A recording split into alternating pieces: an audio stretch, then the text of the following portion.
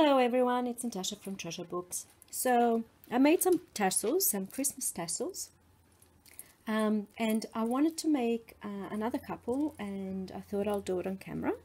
And then once I've done a tassel and you sort of see the process and how I put them together, I will also show you ways of attaching tassels to your journals and some different sort of types of tassels and ways that you can attach them.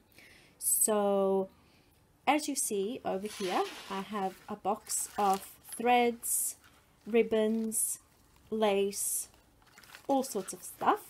So, you know, it's within the theme of, you know, it's a Christmas theme. But this can apply to any tassel that you make. You can do a vintage theme. So I've got the threads and stuff in here. I've got some bits and pieces like little charms and little bells and just a couple of nice beads. These little bells, I'm not sure what they're called, some findings, all sorts of little bits and pieces. And then over here I also have some more beads if I need to put, you know, more beads. And that's pretty much all that we're going to need.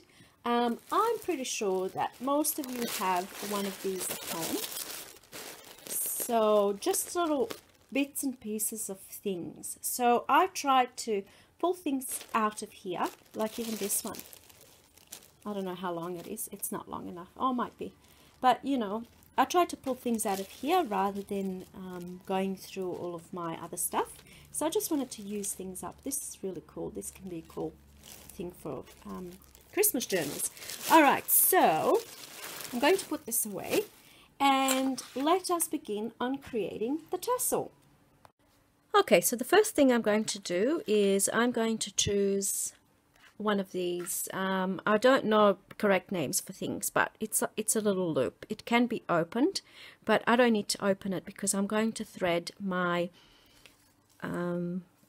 bits and pieces through it and then tie it up. So I've got that ready, and now what I'm going to do is I'm just going to choose things that I want to put in my tassel.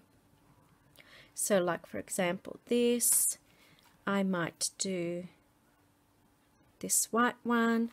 I think I want to have maybe a little bit of lace.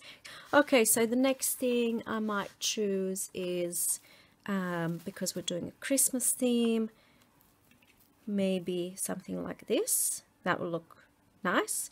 Then I want maybe a little bit of red. So what do I have here? I have this one. That looks cool. And see, like this, when you look at it like that, it doesn't look very useful because it's all bent up and everything, but we can use that in our tassels for sure. And especially if when you attach beads onto it, the weight of the beads is going to straighten it. Okay, so I want red. Okay, and then of course I would like a little bit of green. So what do I have over here? Maybe I can use, this is actually embroidery floss, but it's like a really shiny Christmassy green. So the only thing I'm concerned about is it looks like it very easily unravels. So I'm just going to check how that's going to look. I'm going to use it. I think it's going to be fine once I will knot the bottom. So I think I need more green, and I just found the perfect. This one's it's not showing up on camera, but it's got a bit of gold in there, so I think that will look cool. Put that back in my box. So I think I'm pretty happy with this. All right, so the next thing I'm going to do is I'll put these, all of them together. Okay, so I've got them all together on one end here, and then I will simply try and loop it through the jump ring. I think it's called the jump ring, and they're just, all of them have to go through. And now I decide how long I want my tassel to be. so you have to take into consideration that you'll be tying knots at the end, so you might want it to be slightly longer. Then, you know, you can always cut it down, but you can't make it longer. So I like to, at the beginning, just have them a bit longer than I think I will need. Okay, so now that that's done, I want to secure this. So the way that I do that, I've got my loop. This is where the loop opens, right over here. So I like that to be inside, like this. Okay, and now the next thing I want to do is choose a corresponding thread. So maybe something like this. Okay, so I've got my, just a little piece of some sort of a thread, and then what I do is I hold everything in place. If you want to arrange, like if you want to have something in particular sit on top, make sure that you have it on top at this stage. Okay, so now I will put it somewhere around here, right at the top. I'm holding it down with my thumb, and then I just wrap around really tightly, as tight as I can. I think 3 times I've wrapped it around, and then I tie a square knot. So I know this is difficult to see, so I'll just talk through it. Most of you know what a square knot is anyway. So I did left over right, and now I'm going to do right over left, and just tie a knot. And then I want to trim these bits a little bit shorter. Okay, so now that I've done that, I want to trim these long bits that I don't need. So trim this one here, this one,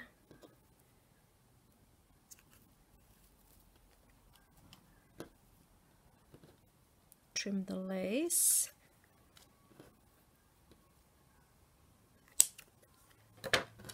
Okay, so we've got the threads on there, and now we need to decorate the threads. So as you will see, let me just show you, for example, here, some of the threads I've left shorter here, and then I have some long ones. So you can always, as you're decorating them, you can always choose, and you know what you will leave shorter and what you will keep longer.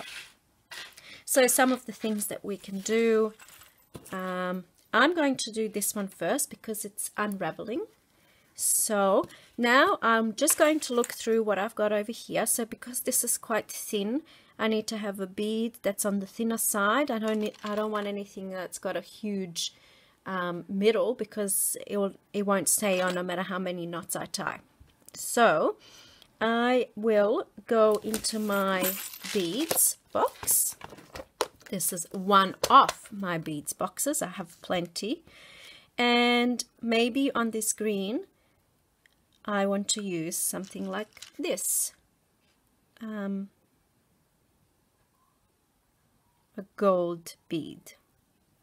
So this is unraveling. I can always put a little bit of glue in there, but I just want to make myself suffer just for a little bit, see if I can do it.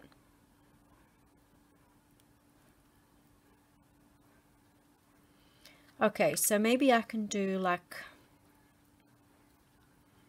let's see. Okay, I ended up applying just a little bit of glue on the end here. It's not dry, so I'll just be really careful. And I chose this green bead. So I think I'm just going to do one gold, and then one green, and then one gold.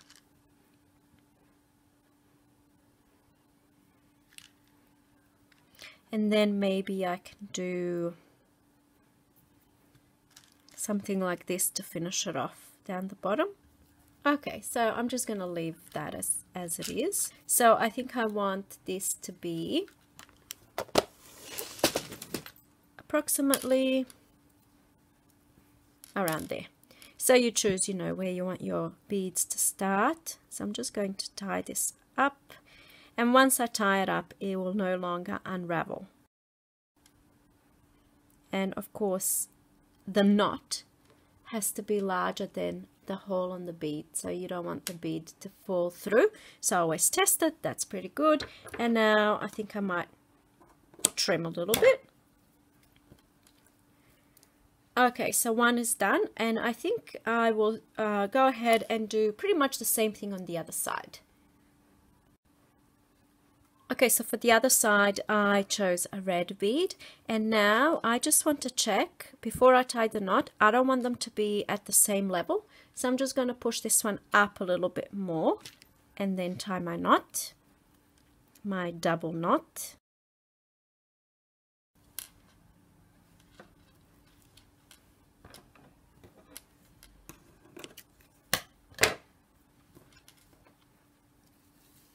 Okay, so now as you can see, I've got one over here and I've got one on the other side, and they're not at the same level. So the next thing I want to do is I'm going to leave these gold ones as they are. I'm not going to put any beads on them. I think maybe just for fun on this lace I might want to attach maybe a little bell or something like that, just to make it a little bit more Christmas themed. So maybe I can do this little bell.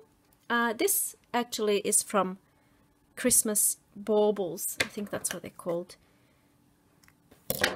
So the ones that sort of unglued and fell off, and I just keep these bits, and they look like little bells. So in order for me to attach this little bell onto this lace, I need a little jump ring. So I'm just gonna go in here and find one. Okay, so I wanted a gold one, and here we go. Maybe I can use my tools because it doesn't open that as easily as I thought it might. So you just open it to the side, and then I put my bell through.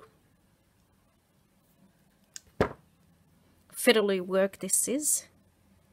Okay, and then where do I want it? Maybe up here somewhere, and then I just lace it, thread it through my lace, and then just close it.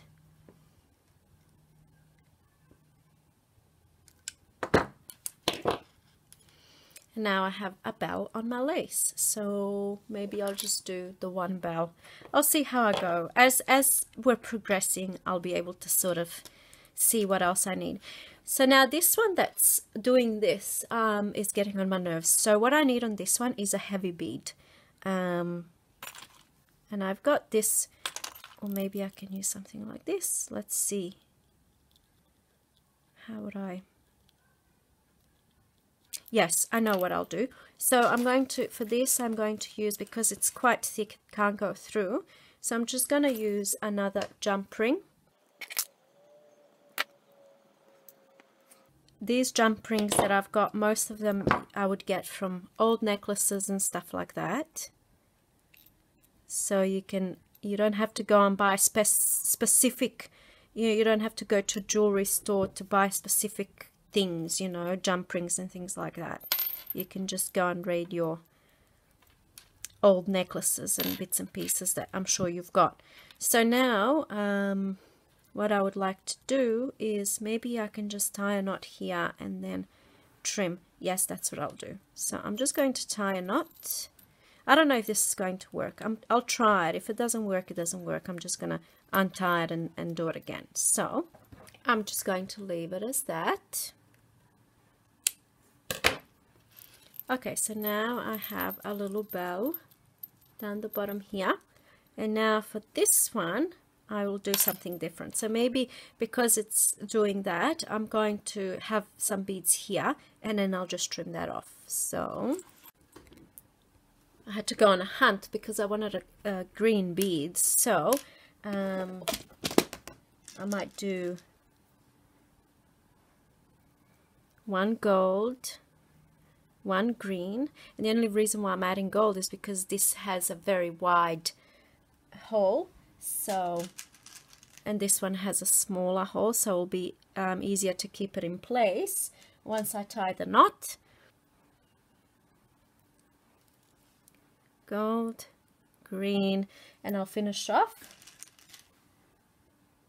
with a gold one. I've got glue on my fingers. Okay, and I will have that right there somewhere on the top, so I'm going to tie a knot here. And I think in this case just one knot will do. That's fine. Now I want to trim this off. Okay, coming along nicely. So now I want to decide, there's some more threads here, and now I'm going to add some more beads. So I might just speed up this whole process. We'll see how we go. So I just wanted to show you this one. For this one, I added some little gold beads and then a larger gold bead, and then I tied a knot, and now I'm going to do the same down here and tie a knot here. So on the one string I will have two sections. Okay, so that one's done. That one's got two sections, one up here, one down here. Looks like that. Pretty cool.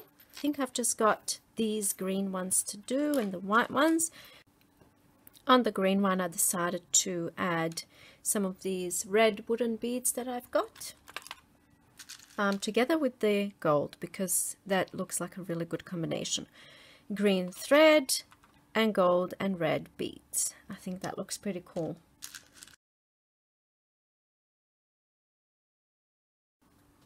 Okay, so now I have just a couple of threads left, so I think I'm just going to leave that one. I mean, we don't have to have something on every single one.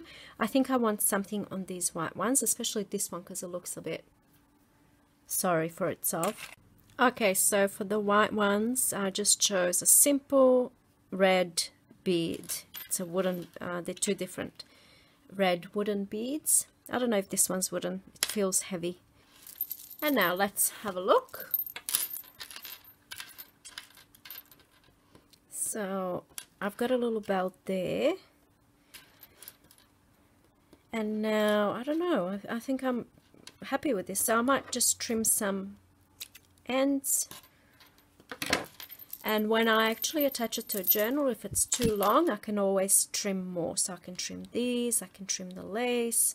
I think I'm going to leave the lace just with the one bell. I think I like that. My daughter just called me, so I had to stop. Okay, so I'm happy with this as it is. I am going to leave it. So now we're going to the fun part of attaching these to our journals. So I just want to put these together side to side, just for a little bit of eye candy. How much fun does that look? I can keep going all day. Okay, so anyway, now I'm going to just talk about a few different ways of applying these to your journals. It's pretty self-explanatory, but I just quickly wrote this list. I hope that you can read it. So let's start with the first one. Paper clip it. So we need a paper clip. Where's a paper clip? Let's get a paper clip. Simple paper clip. So I'll just move that out of the way. You put this onto the paper clip, your lube that you've got, and now it's secured on there. And then I'm just going to use my faux cover. This is not, I just want to use it for demonstration purposes. So I might have to do it this way, depending on how thick it is. But if it's not too thick, you can just paper clip it on, just like that. And that's, so you can see obviously that this is too long. If this was to be a journal, it's too long. So you would need a smaller paper clip, or you would need to trim down the tassel, or keep that in mind when you're making a tassel. So as an example, I actually have this journal. I did show it before. I'm just going to try and move the camera up a little bit. Okay, so just so I can show you a little bit better, this journal is, it's an art journal, so it's full of amazing goodies. But you will see here that I have a few different things going on, and there's actually a paper clip little, I guess, I don't know what you would call it, charm tassel, I guess. So it's all on a button. I've put it all on a button, and then on a paper clip, and then it's attached to the journal. And this is actually quite a thick cardboard, so you can see that the paper clip is a little bit out of shape, but it's still there and it's removable, so that's also a positive, I guess. Okay, so another one that I've got here is Tim Holtz rings. I don't actually have one, but they're very easy to use. It's a brad that you put through the cover, and then it's got a ring on it, and you can attach anything to it. So I don't actually have one to demonstrate. So let's move on to the next one, which is the bulldog clip. I think that's the correct name for it. So it's one of these. So I'm going to use this, even though the gold looks better. I'm just going to use this one because it's smaller and it's red, but silver here, which I don't particularly like. So what you do is you just remove it. Should I show you how to? So you just remove it like this, right? If you didn't know, I'm sure you did, but if you didn't, and then you attach your tassel, and then you put it back. So you put back one end, and then you put back the other end, and then you put it on your journal like this,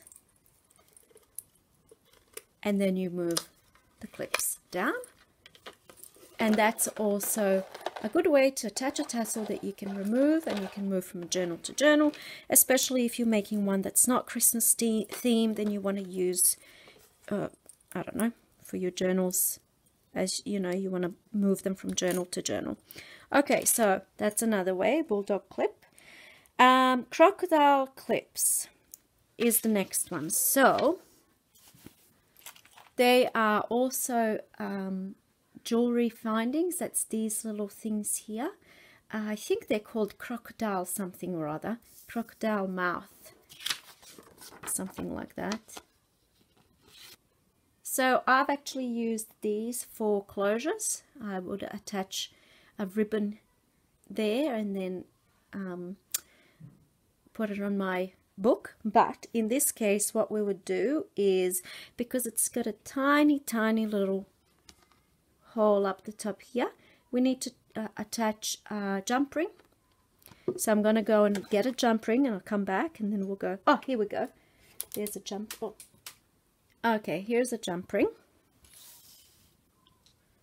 I've opened it just so I can demonstrate a bit quicker.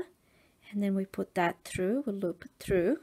And then we take our tassel, we'll loop it through. We close the jump ring.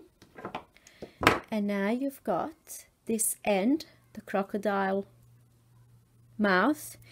I'll try and do a Google image search and see, maybe they're not called crocodile mouths. If I find a different name for them, I will write the name in the description down below, so just in case if I got the name wrong. And then you put it onto your spine. You can even put it onto your cover like this if you want, if you had a shorter tassel or something. You can put it anywhere you want, really. And then you just squeeze it shut, and it's got these little sharp teeth, and they don't go anywhere. Once you squeeze it shut, it's not going to go anywhere. It will stay attached to your cover.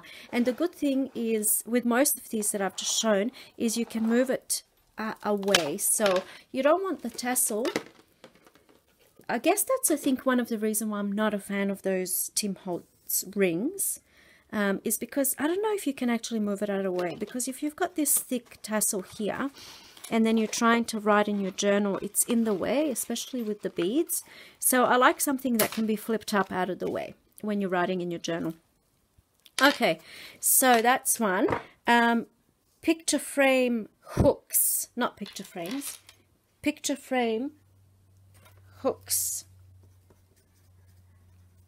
And that's these. And I love this. I absolutely love it. So the way that you do it is, you've got your cover, and then I've already got a hole there, but you don't need to. So you attach this with a brad. Okay, so there's a brad. So you attach it, for example, somewhere near the top.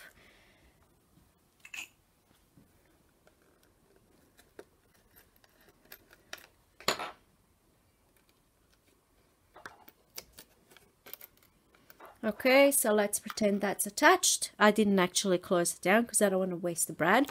But, so now you've got this. You can clip anything you want onto it, right? So,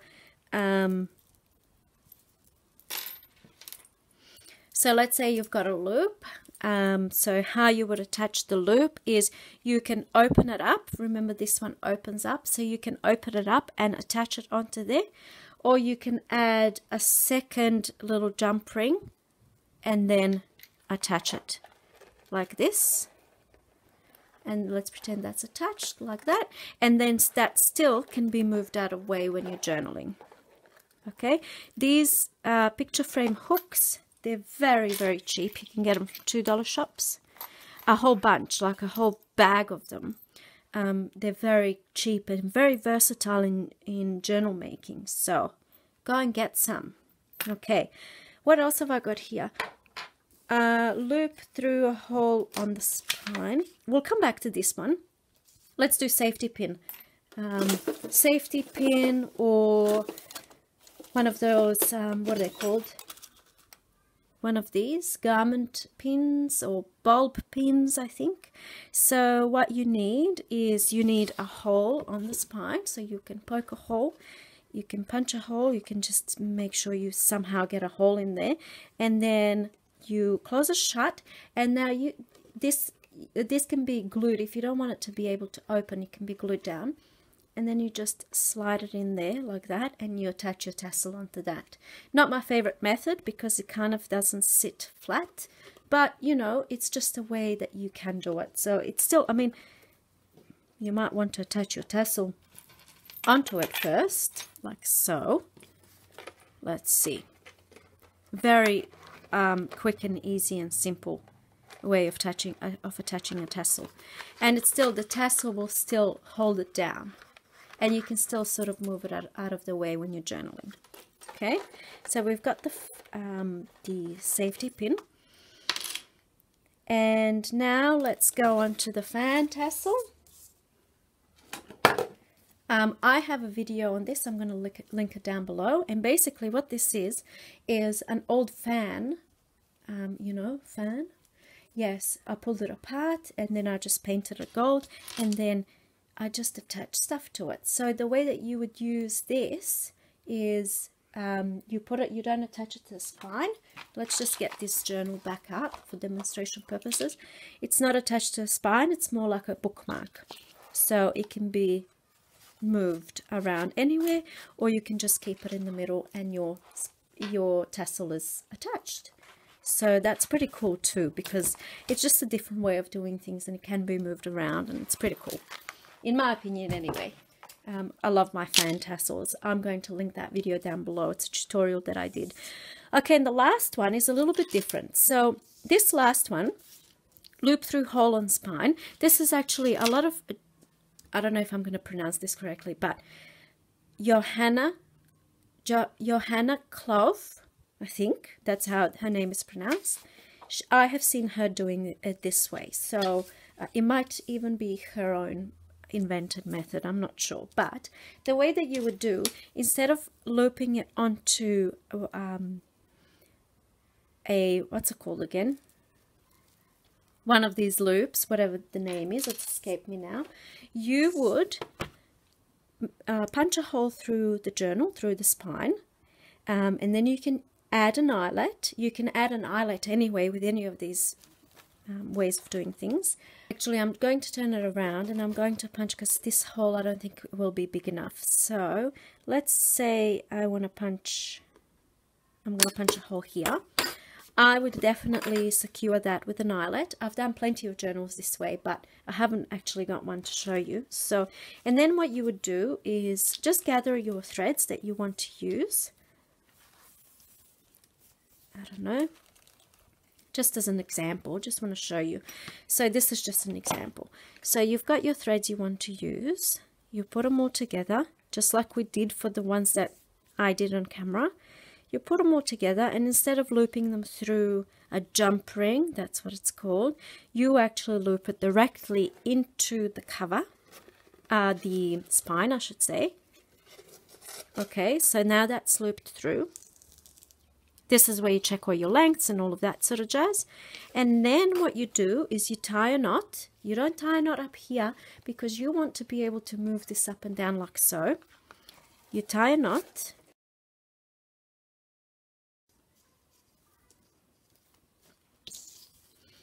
Okay, so now we've tied a knot. This is a really, really messy, huge knot that I did, but I want to be able to untie it, so I'll just then going to leave it like that. So just for demonstration purposes, you loop it through, you tie a knot. This can be moved up and down out of the way, but it is attached to the spine. It's not going to go anywhere. You can't take it off, because the next step is going to be the decorating part. So this is when, once it's attached to the spine, you start adding your beads and your bells and your bits and pieces that you'll be adding. So that is the loop through hole on spine method. My names aren't the best, but these are just, I'm sure that there's plenty of other ways to do it. I just quickly jotted this down before I started filming, because I thought I'm going to forget some of the ways. I'm sure there's plenty more. These are some of the ways that I have used in the past. So yes, this is something that you can play around with. You know, you can use it for themed journals. You can do I mean, the possibilities with most of these things that we do are endless, but, you know, for vintage journals, for little gifts, for things like that, even tassels that you might want to attach onto a bag, not something like this, obviously, on a bag, but like something like this. You know, you can let your imagination run wild and have fun with it. So I hope that you enjoyed this little craft with me / tutorial. Let me know your thoughts in the comments down below, and thank you for being here, and I'll see you in my next video. Bye.